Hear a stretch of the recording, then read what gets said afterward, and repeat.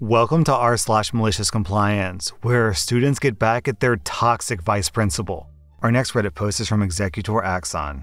This happened years ago when my school took us on a 2-day field trip up to a hill station close to the city. All the kids on the trip were in the 6th to 8th grade. The trip was a blast and everyone had fun. This event happened right at the end of the field trip. So our school had this weird policy where after every field trip, they would gather all the students in one room and then pick out a random group of students and ask them to say a couple of sentences about the venue and experience. This time, 5 students were chosen, and we were asked to wait in an adjacent room and come out one by one. It was all cool until the first girl went up to the mic and said, "The experience was nice, but I felt that the food that was served was stale. I think a few people got sick." As soon as the student finished speaking, the vice principal flew into a rage as she descended on this poor girl and started screaming, "Who do you think you are? These guys have been working super hard for us all weekend. If you don't have anything good to say, don't say anything at all." Now, the vice principal's reaction might not make sense, but the hotel where we were staying belonged to some relative of hers, which is probably why we were there in the first place, so she felt pretty strongly about it. The student almost started crying as she walked back to us. I was next up, so I was standing by and waiting. But the vice principal went on this long rant about being well-behaved and setting a good example. I think at this point, it's worth talking about one of the other kids chosen to do this pointless exercise. He was an older kid in the 8th grade, and he had an accident on the trip, so his arm was in a sling. The accident was, I'm pretty sure, caused partly by negligence from the hotel staff, and he was fully prepared to talk about it. So the vice principal's tantrum made him especially pissed because that same vice principal had refused to send him home early because it would cost too much. The guy grabs my arm and tells me, "Hey, she said don't say anything if it's not good, so don't say anything." So I went out, stood there for a few seconds and said, "I don't have anything to say," and came back. Each of the other kids who went after me did the same. Then this guy went last. He goes up to the microphone, and at this point the vice principal is shouting, "Did you do this? Don't you dare say anything," or something like that. He said, "I loved being here. I'm glad that I was able to be here even after I hurt my arm. I'll be really sad now that I have to go back to my parents and an actual doctor." The vice principal lost her mind at that. Most of the students were too young to really understand the sarcasm, but they definitely did start laughing at the vice principal. She threatened to suspend all the students, and she delayed the buses back to our town by 2 hours as punishment. A few days later, they called my parents in for a disciplinary hearing, and the vice principal narrated the story to them. When she got to the point about the complaint from the first girl, my dad said, "Wait, so the hotel was serving stale food?" I think the vice principal kinda got shook by that because I was asked to go back to class shortly after and nothing else came of it. And OP clarified down in the comments that this happened in India where schools are much more disciplinarian in nature, so this is kind of standard behavior for teachers and principals. Our next Reddit post is from BigFatBazza.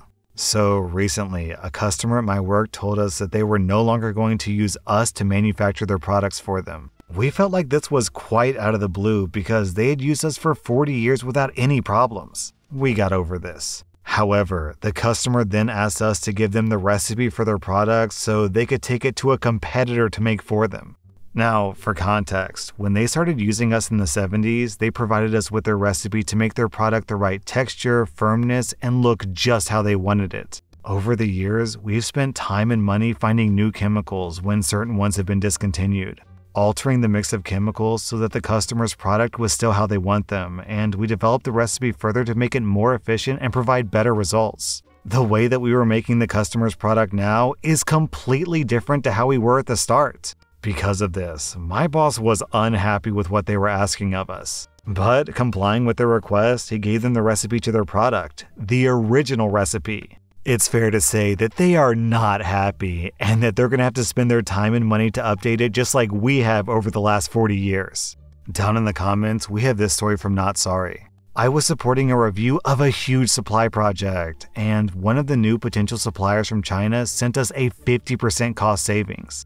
Naturally, everyone was skeptical, so we asked for samples. Samples that they sent us in our own packaging. It turns out our American manufacturer had been buying the product from these guys for years and just switching it out from one shipping box to the other. We saved $6.5 million by identifying this little game. Of course, the American supplier had been doing it for so long that he was already rich, so honestly, I feel like I can't even fault the American supplier here. He saw an opportunity to exploit someone's stupidity because they didn't do their due diligence, and the guy made $6.5 million off it, so props to him, I guess. Our next Reddit post is from aineslis. To clarify a few things, this took place in Europe. I was a salaried employee working 40 hours a week. I left that job about 10 months after the event took place. I didn't get in trouble and nobody tried to fire me. So about 4 years back, I started a new banking job. All was well, it's just that management was pretty strict about timekeeping, which was weird because we were all back office. But rules are rules, so I followed them. I learned all my tasks and I got to know the wider team. Anyway, about 4 months in, I started to realize that my senior manager didn't like me. I'm pretty assertive as a person, and I do know how to stand up for myself. He hated it! I would speak up during meetings, ask questions, give suggestions, and so on, while the rest of the team would stay quiet. The week everything went south, I was working overtime, which was obviously unpaid.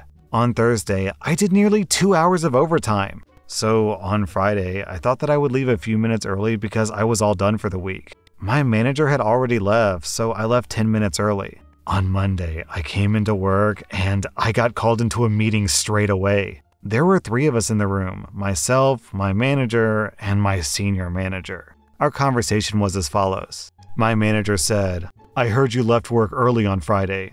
I did, I left 10 minutes early. "Did you ask for permission to leave early?" It was 10 minutes. You know, I did about 4 hours of overtime last week. Why are we even having this conversation? The senior manager said, "Because you left early without asking for permission. As a senior, you should be setting an example for the rest of the team." Is this a joke? Your working hours are 9 a.m. to 6 p.m., not 9 a.m. to 5:50 p.m.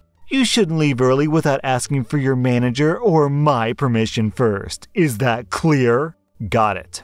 Perfectly clear. So I listened, and I started coming into the office at 9 a.m. and leaving at 6 p.m. on the dot. At first, they didn't realize what was happening, but the week after the meeting was the last week of the month. And let's just say the last week of the month was intense, especially the final day. All of our reports had to be completed, signed off, and submitted before the month's end. We covered multiple jurisdictions, and we would deal with Southeast Asia in the morning and the Americas in the evening. Our team was expected to work overtime due to this. So then came Friday, the last day of the month, showtime. I'm at my desk at 9 a.m. sharp. Most of my team has already been at the office for at least an hour. I, of course, have a cup of coffee from the cafeteria because I was a bit early. My manager looks at me and raises his eyebrow, but he doesn't say anything. I work. Break time. We had 2 20-minute paid breaks and a 1-hour paid lunch. I was the only person to go on my break. Lunchtime. Everyone was eating at their desks while I go to meet my friends for lunch. On my second break, I once again leave my workplace and go for a short stroll. Back to work. At about 5:45 p.m., I get a call from one of the senior managers in the US. She needs the report to be amended. There were 4 people on that call. I was doing the amendments while we were talking, and I was closely monitoring the time. I see it's 2 minutes away from 6 p.m., 1 minute away, then 6 p.m. While the American manager was rambling about the report, I said, "Apologies, but I have to stop you right there." "Yes?" "It's 6 p.m. here. My day's over." "Huh?" "As per my management, my working hours are 9 a.m. to 6 p.m., so I have to leave." "Have a great weekend, and we'll catch up on Monday." I logged off, got my coat, wished everyone a great weekend, and left. It was 6:04 p.m. Both my manager and my senior manager were dumbfounded by what was happening. They looked pale, and they stared at me in disbelief. It was a glorious sight. I wanted to apologize to my senior manager that I wasn't able to leave at 6 p.m. on the dot, but I thought that would have been way too passive-aggressive, so I just left. I relaxed the rule a bit after a few months, but still, I never did more than 30 minutes of unpaid overtime. Ironically, once my stakeholders understood that I wasn't going to be available for over 10 hours a day, they started collaborating earlier in the month. As a result, I would always have most of my reports done and submitted by the last day of the month. OP, this is perfect malicious compliance because what are they going to do about it? Fire you for refusing to work unpaid? Pretty sure that's illegal. Our next Reddit post is from Magnus40. My company went on a cost savings kick and decided to look for ways to shave pennies. Now, they could have looked at the amount of money that was being squandered by people jetting all over the country on company time at a huge hourly rate, or the number of strategizing away days that HR went on, but no, they came for the lowly engineers. When the company starts counting paper clips, you know that you're about to have some fun. We were called to a consultation session. What that actually meant was management was going to tell us what they decided based on what they think goes on and not what actually goes on. The session was about saving money when we rented cars. In our company, if you have to drive out of a home site, then you can use your own car and choose a mileage rate up to about a 40-mile journey. If it's longer than 40 miles, then you should hire a car. Hired cars are usually dropped off at the office by a transporter, or you can pick up one at a hired office, or you can get a car dropped off at your home for a small fee. The travel department announced that there would be no more home drop-offs to save money. The engineers knew how this was going to pan out, but we said nothing. The thing to know here about the travel department is they don't actually do any traveling, so none of their knowledge is from the real world. The travel department announced that instead, we had to pick up the rented car at the office or at the nearest rental location. It sounded simple, and all the engineers who travel a lot could instantly see the issues. But we were told this was a new policy, so we had to comply. So we did, maliciously. I had a job where I had to work 300 miles away at a customer site. I traveled down on Monday morning starting at 6 a.m. and back up Thursday, so I was home by 6 p.m. Because of the travel time, I got the Friday off. I also lived a 100-mile round trip from the office, and my nearest Hertz office was at the airport. This was not an unusual situation, and a lot of people I worked with traveled to client locations. The weekend arrived. Usually, at some point over the weekend, the rented car would be dropped off, and the key and paperwork would be left behind in my letterbox for the small price of 14 pounds. Instead, because the rental car place was closed at 6 a.m. on Monday morning, I picked the car up the day before. And since my wife needed my car while I was away, I took a taxi as per company policy and spent 35 pounds traveling 40 minutes. Then I picked up my car, which took about 30 minutes, and drove home for another 30 minutes. On Thursday evening, instead of hitting home and getting the car picked up on Friday, I headed straight to the airport, dropped off the car, and took a taxi back. That's another 40 pounds and about 40 more minutes on the road due to busy traffic. Our expense reports are done monthly. So by the end of the month, I have 3 weeks travel to account for, which would have been 3 times 14 pounds, plus a small refueling charge for the trip back to the Hertz office. Instead, they got billed for 200 pounds for taxi fares and an overtime bill of about 4.5 hours at about 80 pounds per hour. And I wasn't even the only person doing this. We all put in our overtime at the end of the month. The travel department doesn't have an overtime budget, so it all got claimed from the project. The project manager went ballistic and went all flaming torches and pitchforks on the travel department. The new travel department policy didn't last the day. Our next Reddit post is from rSoul. While working in a job that I've been working for 15 years, the company brought in a freshly graduated degree-waiving manager. If there were any problems with the production area, I was always called in to troubleshoot for them and get things moving again. The new manager, Mr. Nitwit, asked me what I was doing one day, and I told him that I was just thinking about how to resolve a reoccurring issue in production. His response was, "We don't pay you to think, get back to your own job." Okay, Mr. Nitwit, I'm on my way. Cue malicious compliance. 2 hours later, I got a call from the production supervisor asking for help because line 6 was down again.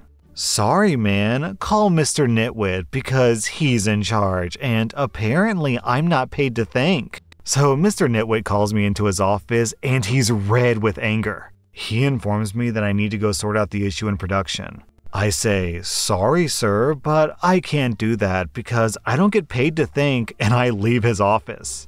I smile the whole way back to my own department. That production line was shut down for 2 whole shifts, with people just standing around scratching their heads. The managing director comes to visit the next day, and he wants to know why the line is off. The maintenance guy tells him that he can't understand why it won't work properly. The director says, have OP take a look at it. The maintenance guy says that OP won't come over because apparently he's not paid to think. The managing director says, who the hell said that to him? The maintenance guy told the director that Mr. Nitwit told him that when OP was trying to help the other day. The director calls Mr. Nitwit to the line and tells him that I've been with the company since he founded it, and that I know more about the production facility than the people who designed it. And what the hell are you doing telling long-term staff that they're not paid to think? The managing director calls me to ask if I can help out as a favor to him.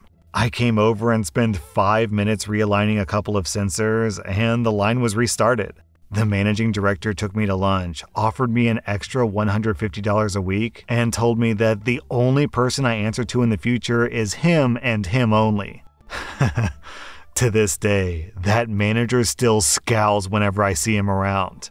That was r/maliciouscompliance, and if you like this content, check out my Patreon where I publish extra episodes. Also, hit that subscribe button because I put out new Reddit videos every single day.